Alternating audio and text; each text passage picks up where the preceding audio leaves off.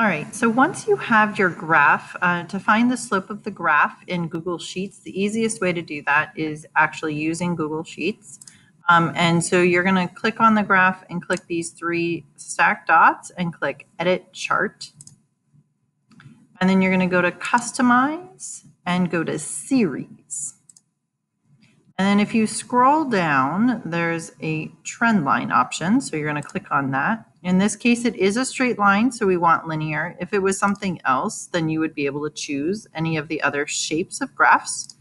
And then down here for the label, you're going to want to choose Use Equation and click the Show R-squared value.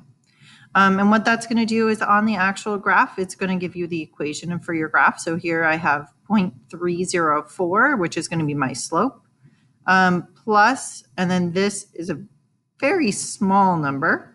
So I'm not going to worry about that. So my y-intercept is basically 0.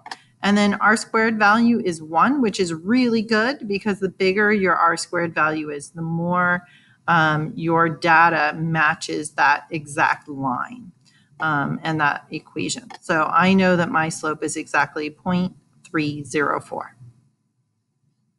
Hope that helps.